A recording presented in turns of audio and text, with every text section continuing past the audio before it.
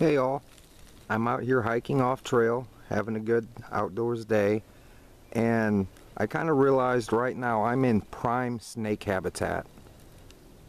I'm hoping this is coming through. There's a lot of grass, a lot of greenery, just the kind of place these guys really like to hang out at.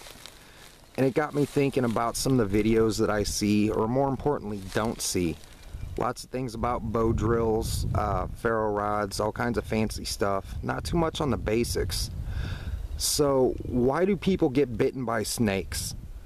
There's two main reasons. One, people find a poisonous snake, they gotta play with it. Be a big shot, be cool, and they get bit. The other is what we're looking at right here. You see this log laying on the ground? Now, and I've seen people doing this so much even in YouTube videos, walking through and stepping over a log like this from one side to the other. What's going to happen if there's a snake on the back side of that log? You just got bit, especially if you step on them. But all you got to do is startle them and you got bit. So what you got to do, the way that you cross something like that, is step on it first, look over to the back side, make sure there's nothing there. I know it's really basic stuff, guys, but for people, you know, from say Chicago, who've never ever been in the woods, they don't know this stuff.